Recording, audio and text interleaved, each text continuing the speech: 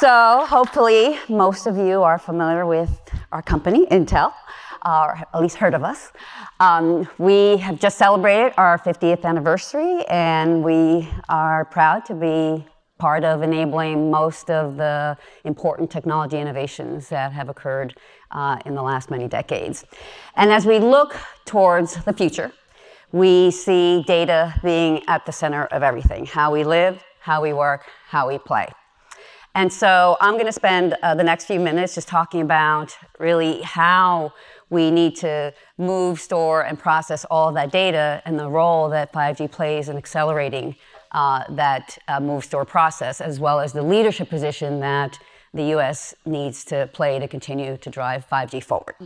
So I'm going to talk a bit about what's happened in the infrastructure. If you look over that period of time from 2005 to 2016, sort of that 10-year window of time, the cloud service providers really mastered the art of taking computing and virtualizing that, and really tapping into the almost unlimited computing that you had and the benefits of server volume economics. They mastered that in their computing platforms, in their storage platforms, and in their networking. And they took advantage of the virtualization of that underlying infrastructure to share that across many different customers, use cases, and applications. And what we've seen now in the last several years, and this is work that we've done in conjunction with our customers, several of which were here today, Nokia and Ericsson, great partners of ours, as well as with the customer's customers. So AT&T and Verizon certainly have been leaders in terms of network cloudification.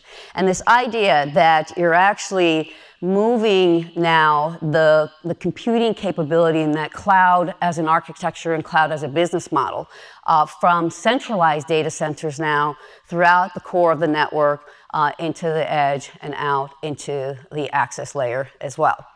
And the reason for that is that much of the data that's created wants to be processed and dispositioned at this edge of the network.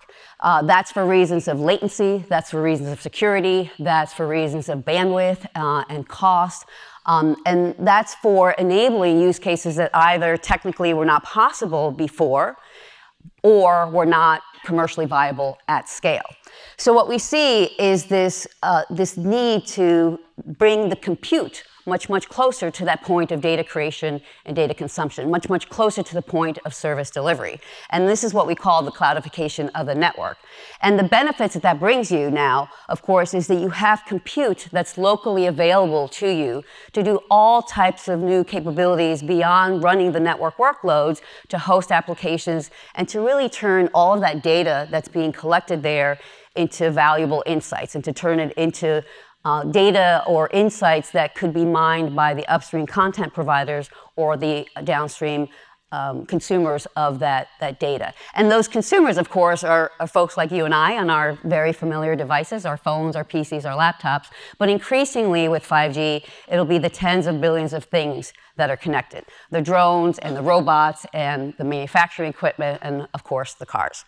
So this cloudification of the network is happening, the compute is getting closer to the endpoints, and the opportunity to turn all of that data and mine it into valuable insights is really one of the big drivers behind many of the use cases that have been discussed here today.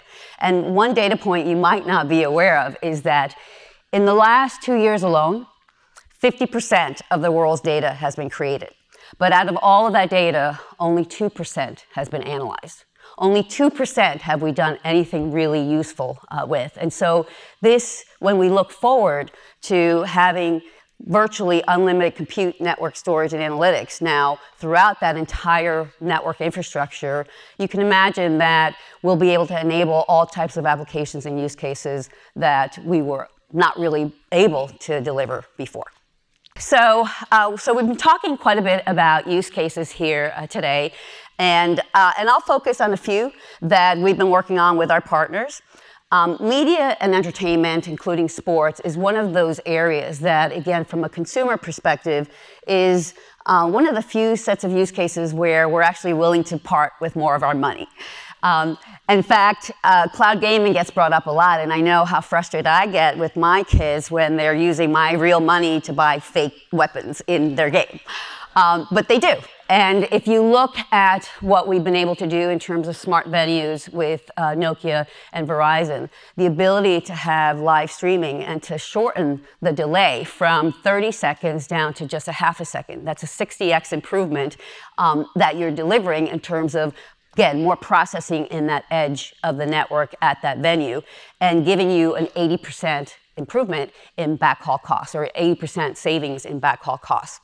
So when we look at, thank you, another example of a sports use case. So Intel is an Olympic sponsor, and last year in Pyeongchang, we stood up the world's largest 5G network at scale. This was 3,800 terabytes of network capacity. It was over 22 live links over 10 different sites with thousands of people experiencing it. And we were doing things like personalized, more immersive experience of the Olympics, following your athlete, being within the skating rink, and the first seat or the best seat in the house. You didn't have to necessarily compromise when you could either wear a headset or just on your device really see the venue from your vantage point. So lots and lots of excitement in media and entertainment. Smart retail is another use case that we're very excited about because increasingly we see that, that retailers want to deliver a more personalized, more immersive experience. And the ability to, again, run data analytics and AI allows you to have a more personalized experience where you're identified as either a very good shopper at Nordstrom's, for example, or just knowing that you are an older woman or a younger gentleman or a child, you'll have targeted advertising or promotions that are really dedicated to you. So that's one of the ways that retail is trying to personalize the experience. But another thing that's enabled when you don't have wireline, when you're actually able to deliver capabilities wirelessly, is the opportunity to just build pop-up stores anywhere. Any venue, any concert, any sporting event, to have a pop-up capability that you otherwise would need to physically lay infrastructure in order to enable. And that creates not only the opportunity to bring retailing to many, many different venues at a lot lower cost, it's also an opportunity now that you have technology within that retail operation to have a frictionless experience, to be able to gather the things that you want to purchase and then walk out without having to stop at the cash register, to be emailed your receipt because all of that is happening digitally using technology. We talked a lot about industrial applications today, so I won't focus there, other than to say that in industrial, there are so many opportunities to improve the efficiency of the manufacturing line. One of the ways that we're doing that is with computer vision and edge inference capability. Again, bringing that compute locally, really starting to connect all of those disparate systems that are in a manufacturing floor. I like to say it's sneaker net, right? One system, one person, running from one system to the other, communicating with each other.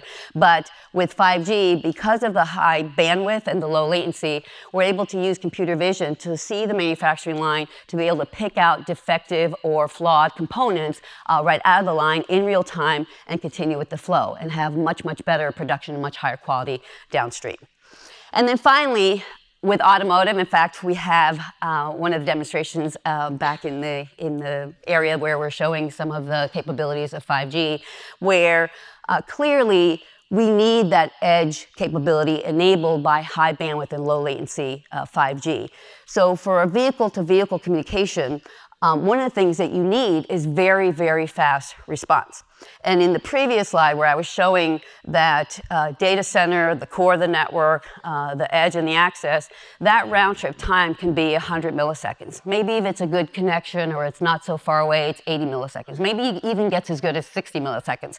But in order to do vehicle-to-vehicle communications and braking in time to not create an accident, you need to have as little as 3 milliseconds. So that can only be possible when you have that compute much, much closer to that autonomous vehicle. I just want to close with talking a bit about the theme of today, which is, what does it take for us to build on the leadership that we already have in 5G in the US? And certainly, when we look back in time, we saw that between that period of 2004 to 2011, we were not the leaders in 2G or 3G, and the growth that we had in wireless related jobs, wireless technology jobs, was only 4%.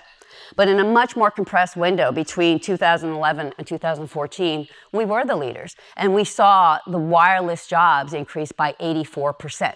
And wireless jobs tend to be as much as 50% higher paying jobs than the average job in the US. So we talked about earlier the economic uplift, the 100 billion extra in GDP that created for the U.S. And clearly, I think just this week, the CTIA released this report around the economic uplift of almost $400 billion that can be delivered by 5G and the almost 2 million new jobs that will create.